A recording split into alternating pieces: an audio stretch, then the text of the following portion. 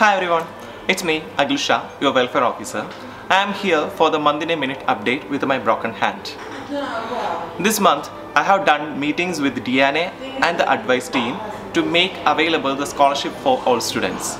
I have hosted an inclusive sports taster session for all students during the Disabled History Month. And with the help of the advice team, I have collaborated with the Langray team to give free food passes to students who are in need of food hardship help. I have wrote an informative article to get free travel pass for the disabled students around the UK.